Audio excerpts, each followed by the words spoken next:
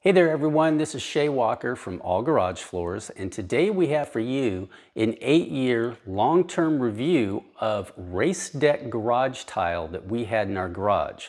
Now this wasn't a showroom queen flooring that we installed and just parked a couple vehicles in it for 8 years. We actually put this floor to use. It was used primarily for vehicle maintenance as well as vehicle projects, so we put it through its paces. We are going to cover the good, the bad, and yes, the ugly of this particular type of flooring. Not only that, we're also going to answer some of the common questions people have about using this type of flooring, such as floor jacks, jack stands, and things like that. So if you are someone who's interested in RaceDeck or some other brand of premium interlocking tile flooring like this, then this video is for you. Lastly, we're going to reveal the new flooring that we chose to put in our new garage. Is it going to be RaceDeck again? Is it going to be a floor coating or some other type?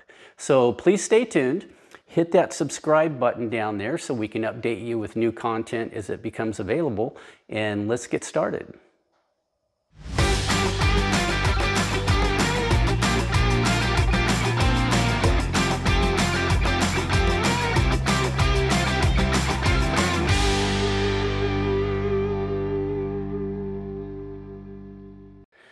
So I want to give you a little bit of background on this RaceDeck floor. Now, we always had our eyes on a particular home and piece of property that suddenly became available, and we purchased it. In fact, we're actually filming for the first time in this garage. This is a working garage, and we're going to be using it as our studio, so it's a work in progress. Now, as a result of us purchasing this home, we had to scramble to get our other house on the market and sold, which we did. And as we were moving out, I realized in the last couple days that I had not had a chance yet to do a long-term review on the RaceDeck tile that we had in that garage. So what I did is I grabbed my phone and I just started filming what the floor looked like, as it was a complete disaster. And then I also show you how well it cleaned up later that evening. Now, while I'm doing this video on the phone, I'm telling you about the floor. I'm showing you some specific things that you're going to want to see. Now, after this video, we're going to come back here and I'm going to tell you some things about this floor that I think you need to know about. We're talking about the pros, we're talking about the cons, and I'm also going to show you some pictures that we took throughout the years of the various work performed on the floor and the different things that you need to know about. I'm also going to talk about some of the common questions people have regarding this type of flooring that has to do with like floor jacks, jack stands, and things like that. Now, the tile that we went with throughout most of the floor is the RaceDeck Diamond, the solid top tile right here. However, in the front of the garage, by the garage door itself, we went with this self-draining tile called Free Flow, and there's a specific reason why we chose to go with that for the first few rows of the garage, which we cover next in the video that I shot. People want to know why we chose to go with RaceDeck or interlocking tile in general. We have done a ton of floor coatings over the years, and we thought we'd do the same with this floor. But the problem was that the concrete was really soft. For some reason in this neighborhood, there was about a row of 5 or 6 homes that all had the similar problem. It had a lot of floor dusting. It would kind of crumble underfoot. We actually ground the floor and treated it with a densifier and still was not satisfied with it. We didn't think a floor coating would last long term. So we decided to go with interlocking tile instead, and I'm glad we did. So that's the reason that we chose this particular flooring. So why don't you take a look at this video I shot, and we'll come back and give you more details about it. Hey everyone, okay, so we want to show you what this RaceDeck floor looks like here before we clean it. And this is a house that we're moving out of. This concrete floor just was not suitable for a coating. That's why we decided to choose RaceDeck, and I'll get into that in our long-term review. The goal here is just to show you what the floor looks like. You know, we've moved everything out of the house. Garage is the last thing. We have stuff everywhere. As you can see. And we're going to get it cleaned up, and what we're going to use when we clean it, just so you know, is this is our favorite cleaner to use on interlocking floor tile and floor coatings, epoxy, polyurea, etc. And this is Parsons non-sudsing ammonia, and we generally use a 1/4 cup of ammonia to 1 gallon of warm water. We use this microfiber mop pad, and then this mop right here, this is an industrial mop. This is old as the floor, which is 7 or 8 years old, and it works fantastic. And I'll drop a link down below so you can see what it is. It's a popular item that people find on our website and purchase through Amazon. So yeah, this is the floor, and as I'll explain right after this, when it's all cleaned up, is it's been through a lot. This particular car right here is a car that we take to the track, road courses in particular. We've changed clutches on it, do brake jobs all the time, various work, jacking the car up, and all done on this floor. And so I'll tell you all about it once we get it cleaned up. So here we are later on in the day after the floor's been cleaned. Actually, it's the evening time, so if you hear crickets in the background, it's because it's night out. Again, this was just cleaned with the Parsons Ammonia and water. That's it. It needed some spot treatment. We usually use Simple Green. We didn't have any. We were under time constraint, so we just used the Parsons, but it still came out nice, particularly for 8 years and for a floor that's just been abused. And not abused in a bad way, but just well used. Let me put it like that. It does have its blemishes here and there. For example, right here you can see a tire mark, and we have another one right over here. And these are where the soft compound and sometimes even track tires would sit for periods of time on the car. Now, we could have easily changed these out, but we didn't, because when the car was sitting there, you didn't see it. So it wasn't a big deal to us.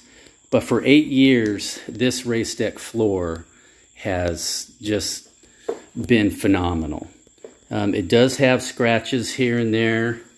Let me highlight right here. You can see this is where we've had different car parts sliding on here. I think a transmission slid back and forth here a couple times when it was being removed. There's been a couple times where, I'd say more than a couple times, a few times where floor jacks were used to lift a car when there should have been a board underneath it. Up here where there's mostly foot traffic, you can see it's shinier and looks nice. Here's a tape mark right here that's been there forever. That's where we'd line up the left front tire of a car when we do a string alignment for the track. But for just cleaning up with Parsons, it came out very nice. One thing with the solid top, if you hear me walking, I'm kind of purposely walking on my heels so you can hear it. That's kind of the hollow sound that some people complain about. It never really bothered us, and it can be more hollow in some areas than others. This floor wasn't the best in terms of being even. It's another reason why we opted for interlocking tile over epoxy and a nice floor coating. But it's just been phenomenal. We're going to talk more about it after this video and tell you what we really think. And for those who are curious, up here in the front, if that'll focus very well, is their free flow tile. And the reason we did that is because this is is a south-facing garage, and the door would be open a lot during the day, and free-flow tile will not expand very much in direct sunlight. So we never had to worry about buckling of this floor at all. The only thing that would buckle occasionally would be these black ramp edge strips. They're always right in the center. It would tend to buckle up maybe a ½ inch or an inch, and that was it. And for those curious, that is actual floor paint. That's not a coating. In fact, that's a one-part epoxy paint that we just put on there, and we touch it up every now and then. And that's why we don't recommend one-part epoxy paint as a regular floor for a garage, because this is the type of stuff that can happen. So there you go. We think it came out nice. And so let's talk about it and tell you what we really think over the years and how it's performed. Okay, so now you get a better idea of how this floor looked after 8 years of hard use. And as we said, you know, I think I mentioned once or twice we abused the floor. We didn't actually abuse the floor, but it was well used, but we did take care of it. Did it look perfect after 8 years? No, it did not. Could we have made it look better? Yeah, sure, we could have. If I would have had more time, I could have spot cleaned it. There are a few tiles that could have been replaced and such, and it would have looked even better. But for 8 years of use, we couldn't ask for more than that. If you think a floor should look almost brand new after 8 years with that type of use, then you know, this type of floor isn't for you. There really isn't any garage flooring that's going to look new, you know, after that long. Now, I want to show you some pictures of the various work that we did on this floor so you get a better idea. I know a lot of people do these reviews and you don't actually see things like that, but we just want to show you some stuff that went on. We, you know, we pulled the transmission a couple times to change the clutches. We changed suspensions on 2 different cars, brake jobs, oil changes, and a variety of different things that we did with this floor. So I want to give you some of the pros real quick. One of them was ease of installation. This floor is easy to put in. It's a snap, and no pun intended. We had it down in just a little over 2 hours, and that includes all the cuts that we need to make along a couple of the walls. The other one is the custom design. What's so great about RaceDeck, as well as a lot of other floors, is you can choose to go with one solid color of your choice, or you can mix and match them.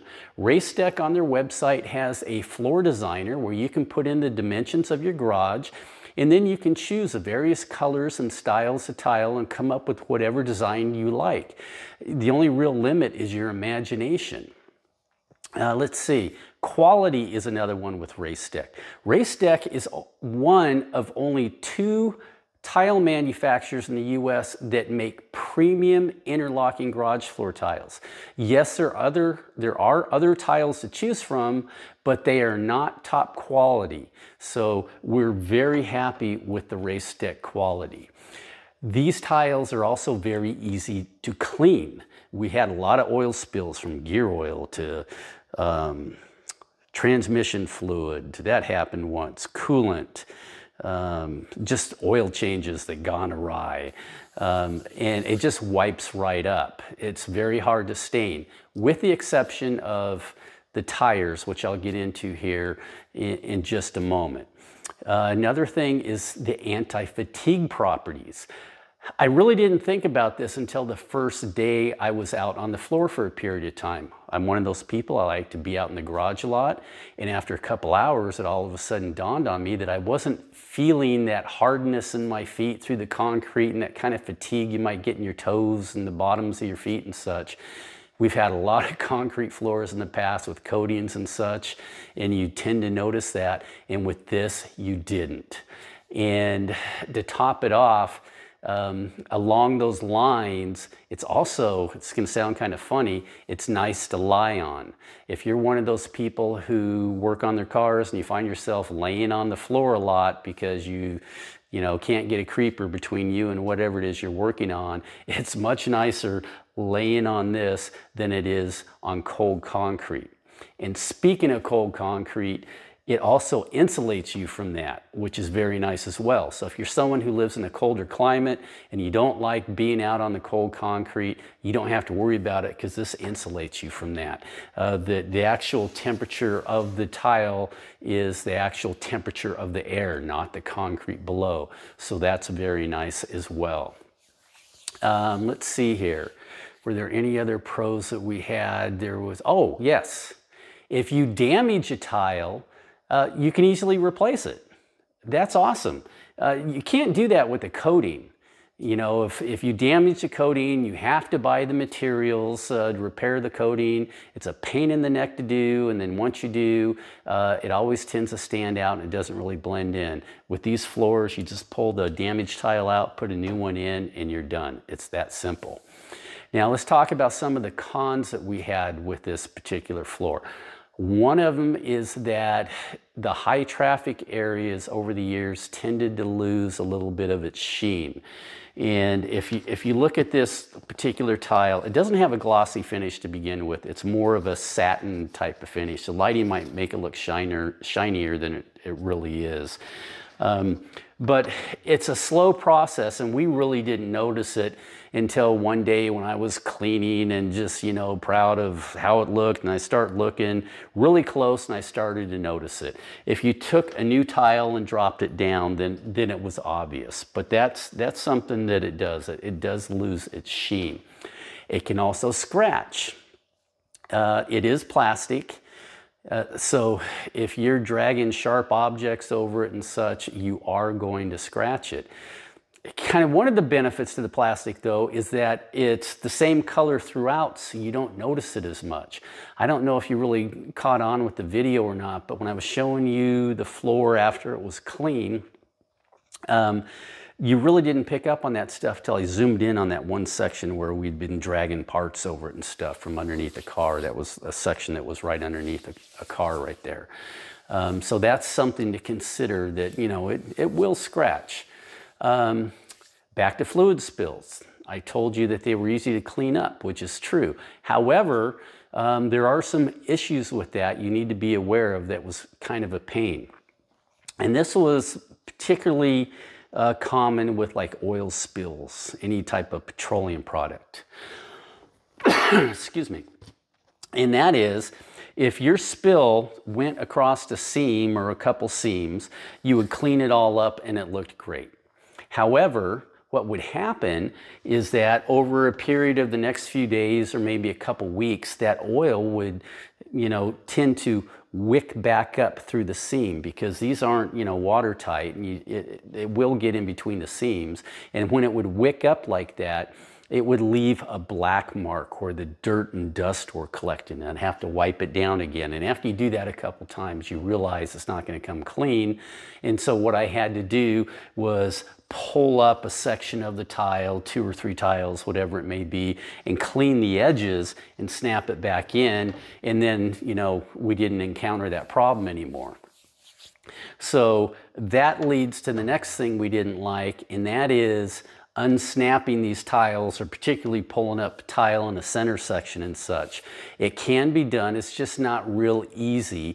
RaceDeck has a video showing how it's done. It looks great, like it's simple to do, but because of the way their peg and loop system is, it's a very snug fit, which is nice, gives you tight seams, but it's also kind of hard to pull up. So that was a pain for us that we didn't like, and we wanted to make you aware of.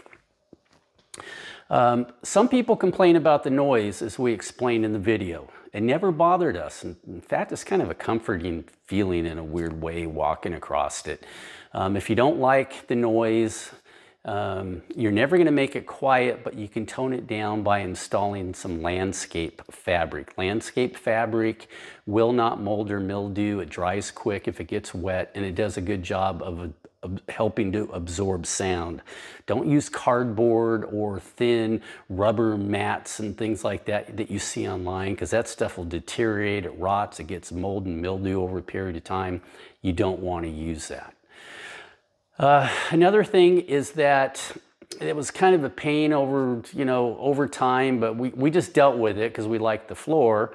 And that is that you have to use plywood under floor jacks when you're jacking the car up.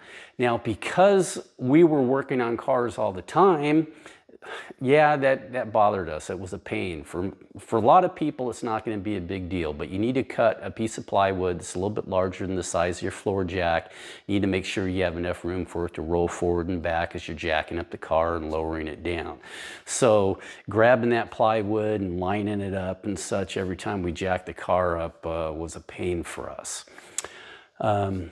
Floor jack itself has a small round wheel, and there's only underneath that wheel there's just a thin line that's actually coming in contact with the tile.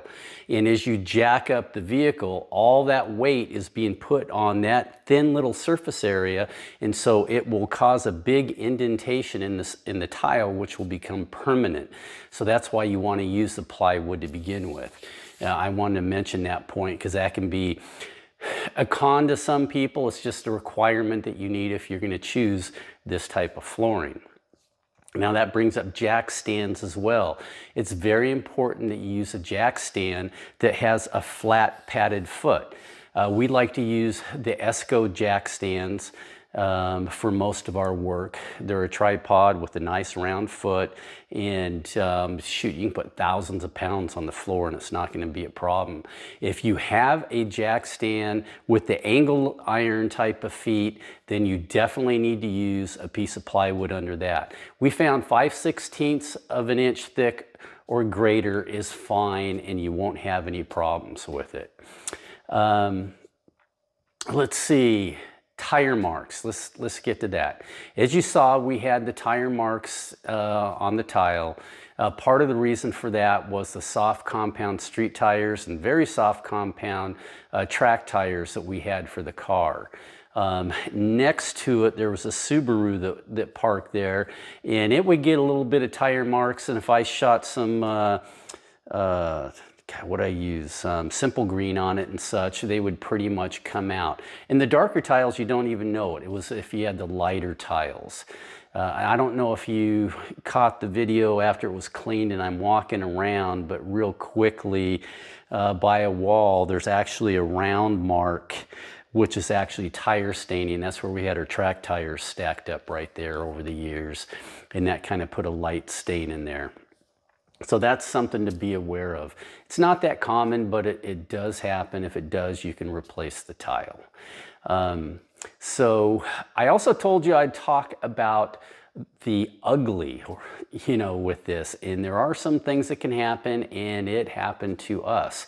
And that is, we had a large section, well, it was of tile that came undone from one wall across to the other. And I'm showing you a picture here, a couple of them, of what happened with our floor.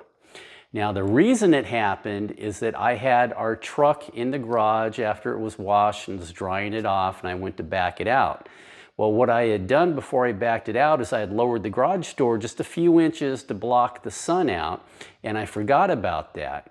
And as I was backing the truck out, the very bottom of the garage caught the satellite antenna on the top of the roof.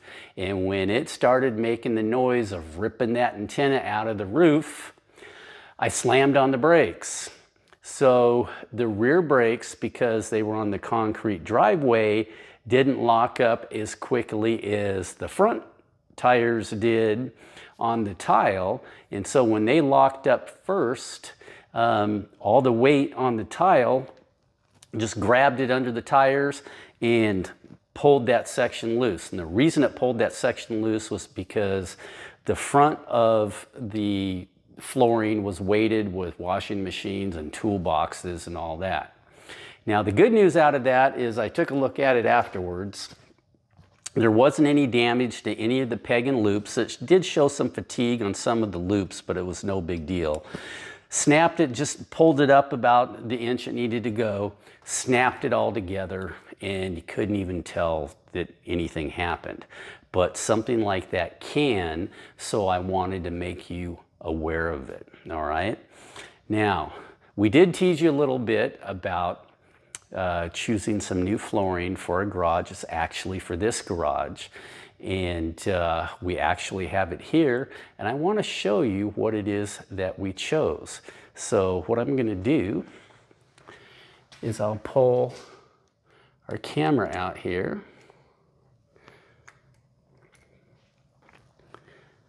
And I'm going to walk you over and show you what we're putting down on the floor. And here it is, Swiss Tracks. We've always liked this tile. It was one of our 2 choices for our last garage. And just because of circumstances, we chose RaceDeck. And so now we have a chance to put Swiss Tracks in. So we will be doing videos on that, writing some articles telling you about it and why we chose it. So you want to stay tuned for that. Okay, so I can hear some of you thinking already, all right, if you like RaceDeck so much, then why are you going with Swiss Tracks? Well, remember when I said that there were 2 top manufacturers in the US of premium interlocking garage tiles? Well, Swiss Tracks is that other manufacturer. So it's nothing against RaceDeck. It's a great tile, and we highly recommend it. We had an opportunity to partner up with Swiss Tracks and to install their flooring in our garage, and we jumped at the chance because we like their flooring. We are All Garage Floors, a website that reviews different products and educates the public, so this was our chance to do Swiss Tracks, and we're very excited about it. Nothing against RaceDeck at all. So with that said, if you have any questions about RaceDeck tile, our review, or about interlocking tiles in general, just ask below in the comment sections. We always monitor our comments. We'll be happy to get back to you. And please don't forget to hit that subscribe button. And thanks for watching.